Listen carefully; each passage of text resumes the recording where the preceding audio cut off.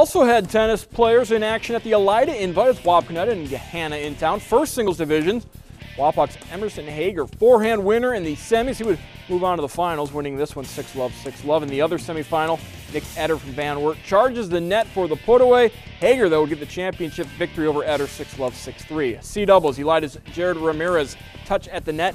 Dogs would finish runners-up to Wapakoneta. A doubles, and it's Wapakoneta's Jianfeng Zhao punch at the net for the point.